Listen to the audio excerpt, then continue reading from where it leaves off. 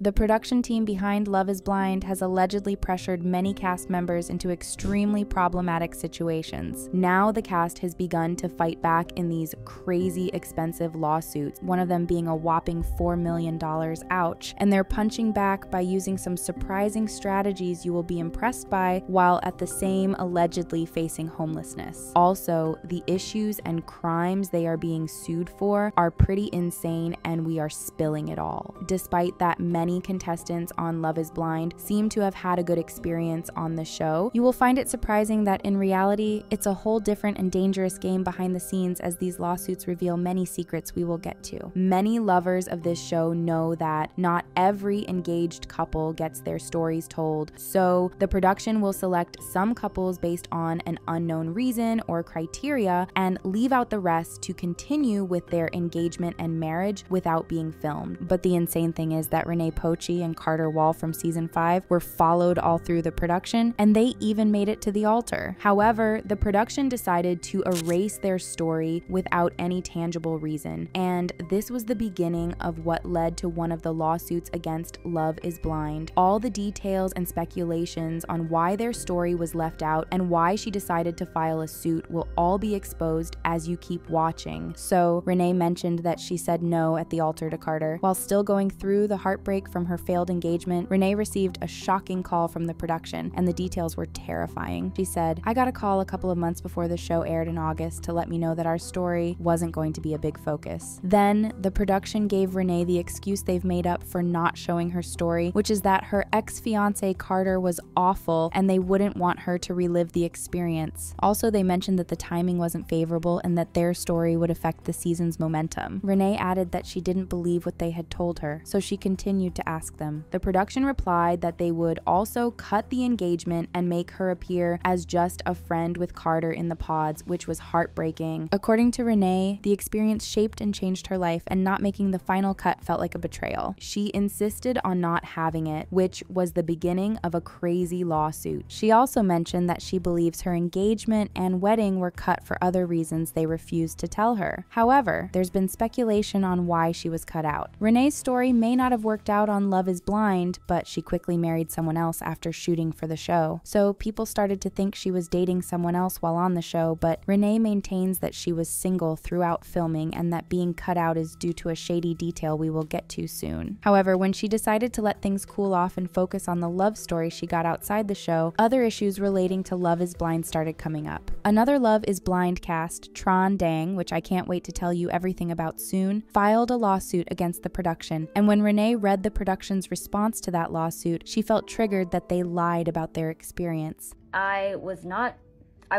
physically was not safe. I didn't feel safe, and I addressed that with nothing being done about it. So even though she's being banned from promoting or talking about Love is Blind because of the non-disclosure agreement and her story being left out, she got angry and started to speak about it on podcasts and any chance she got. And that's when the issue became too expensive to handle. Regarding her experience on the show, Renee said that she connected with Carter in the pods and everything went well. Surprisingly, things continued fine while on their mini vacation to Mexico, even though viewers couldn't see that. So she said that she and Carter had the best fun and were an exciting couple till things began to take a dangerous turn. Renee said, but once we got back to Houston and back to the real world, I started noticing things I kind of ignored or blew off that were red flags I should have picked up on. Apparently these alleged issues were too heavy and Renee began to expose it all till Love is Blind had to react. Renee mentioned that Love is Blind set her up with Carter, who's a complete red flag, and put her in harm's way. So when filming for Love is Blind in 2022, Renee said that Carter had no money or home and was completely unemployed. But that's not all, as she continued by saying Carter was toxic, had severe issues with his parents, and was also an illegal substance addict. All of these were strange considering the production claims that they do thorough background checks and psychological evaluations on the contestants, which is why the cast trusted the production enough to sign in. But they lied as a former contestant. Marshall has a thing to say about this. Let's get into these background checks and psychological evaluations. Raggedy. Let me start with that. Raggedy. Y'all know that one clip of the security guard who is barely patting anybody down before he let him into the venue or whatever? That was that shit. So barely any checks are done based on this revelation, as the production only believes what the cast says they are without deep research, and all of these are beginning to bite back. All of the red flags that Renee saw but didn't take seriously started becoming real, making her unsafe. Firstly, although she had fun during the Mexico trip, she felt threatened by Carter in one of the unreleased scenes as things got physical between them. Carter became brutal with her, and she alleged that all the crew members turned their backs and didn't rescue her. Instead, they stopped filming and left her alone with him, which was a scary situation for her. Unfortunately, Renee said the production advised her to make sure Carter doesn't get a hold of a weapon so she and others don't get hurt. So many strange things went down during filming, and it keeps getting darker as we reveal even more in this video. From there, everything got even worse as Carter didn't stop at hurting Renee, but ended up physically intimidating a camera crew member until the person had to quit. Then she added that Carter wasn't in Love is Blind for marriage, as he always spoke down on her. Also, he would steal on set and in the fancy locations they went to because he was homeless at the time. Then Carter would beg and persuade the other cast members to help him buy painkillers and also other unprescribed medications since he was broke and addicted. And there were signs from the beginning as he did something similar when they returned their phones after the pods. We got our phones back and his wasn't working, so he started freaking out, and the bill wasn't paid. So he asked Milton to pay it for him, but like kept that a secret from me. Despite being broke, Carter did an excellent job hiding his condition from Renee. He promised her many things during their engagement, like a vacation and a dream marriage, and he couldn't even afford lunch. Also, their financial situation wasn't discussed in the pods because they weren't meant to know that till they physically met. So Carter deceived Renee throughout the experience, which the production also got to see. The show sponsored most of their dates during filming, and the only one-time camera crew wasn't with them, and they had to pay the bills themselves. You won't believe what Carter made Renee do. Oh, we did go on one, and I'm pretty sure we dined and dashed, but I didn't really realize it in the moment. But looking back on everything, I don't think he ever paid.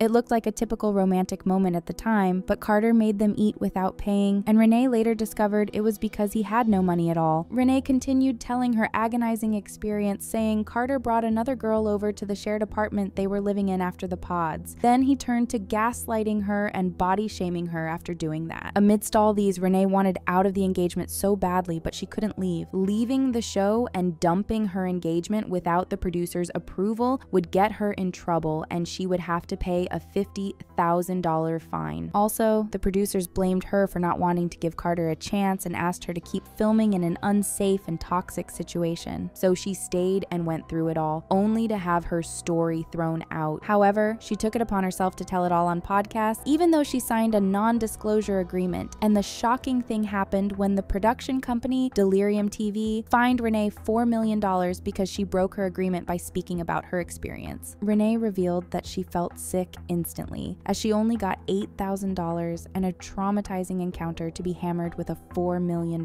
penalty. Luckily for Renee, she got the help of two well-known lawyers, Brian Friedman and Mark Garagos, who helped her look over the charges, and she's now suing the production company and Netflix for everything she suffered. Although the lawsuit also challenges the illegal agreements that reality TV shows ask of them, Renee added that she discovered why her story was cut out. According to the alleged information, Carter had a terrible look, and the crew ignored these concerns regarding Renee's safety, which were all captured on camera. So Carter didn't want this exposed, and he threatened the show, saying he would get rid of himself if they aired it. And that further shows that the production was well aware of the horrible things Renee claimed Carter did, making the lawsuit even more solid. Now, the deep and scary lawsuit that encouraged Renee to start talking about her experience was from Tran Dang, who's also from season 5. Tran also got engaged from the pods, but unlike Renee, she wasn't 100% filmed or followed like other engaged contestants, so many viewers might not know her, but her story will shake you. Immediately after her experience on Love is Blind, Tran filed a lawsuit against Kinetic Connect, Delirium TV, who produced the show, and her ex from Love is Blind. According to this lawsuit, Tran suffered SA. She felt held against her will, and she was left alone in a dangerous situation with her ex-fiancé, Thomas Smith. While on their trip trip to Mexico, Tran said she was physically invaded as Thomas fondled her against her will and also exposed his uncovered body to her. Then the suit says she's confident the production got some of this on the camera because they were watching them nonstop. With all of these happening, they tried to downplay the incident on set by saying Tran wasn't just attracted to Thomas. Tran also felt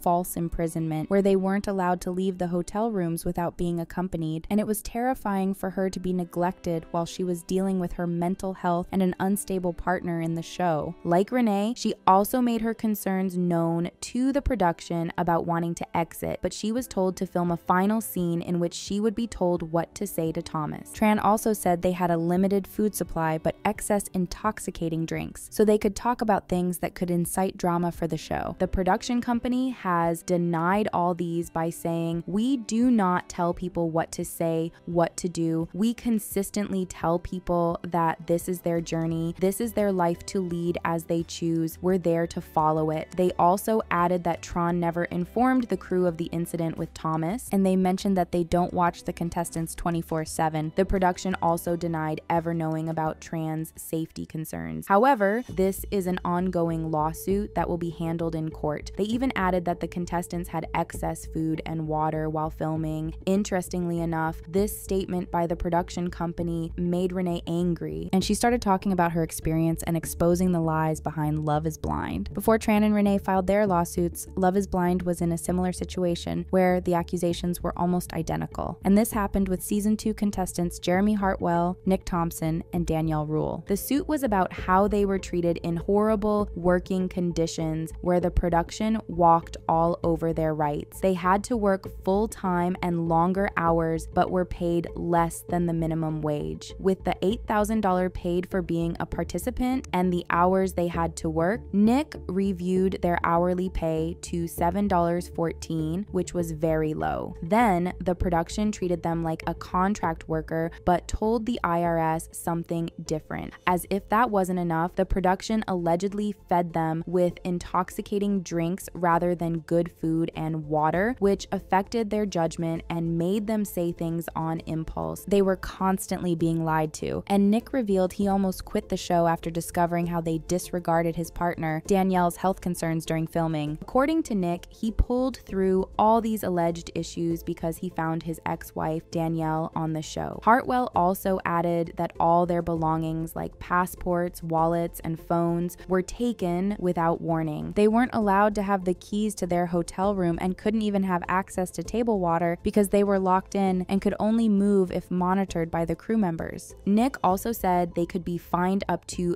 $50,000 if they left the show without permission. And now the production claims to have removed that clause recently as season 6 contestants were shown in a different light where they could leave. But at that time, there was a total disregard for their mental health. Danielle revealed that she told the production about her strange, self-destructive thoughts while in Mexico, but they ignored her and didn't get her help. This lawsuit also revealed the clause that says engaged participants must be at the wedding no matter what could have gone wrong before then. Then they also included in the contract that no married couple could divorce until their final episode aired on the streaming platform. Also, Hartwell mentioned that he filed the lawsuit on behalf of Love is Blind contestants who have suffered the same fate. However, some are still afraid to talk about their experience even anonymously, and that's because they fear being identified and going against their NDA, which could further put them in even more expensive trouble. However, the production company also responded to this lawsuit in a statement denying not providing mental health care. They said 2 psychologists were on the ground for season 2 contestants while they were in the pods. Also, they insisted the cast continued to have access even after the pods, but they've not commented on other issues raised in the lawsuit. But then Hartwell is determined to fight this injustice since he started his lawsuit in 2022. He even created UCAN, an organization to help traumatized reality TV stars find justice. Also, the organization wants to stop future contestants from dealing with the same awful experiences. Interestingly, Renee got help from UCAN after being hit with a $4 million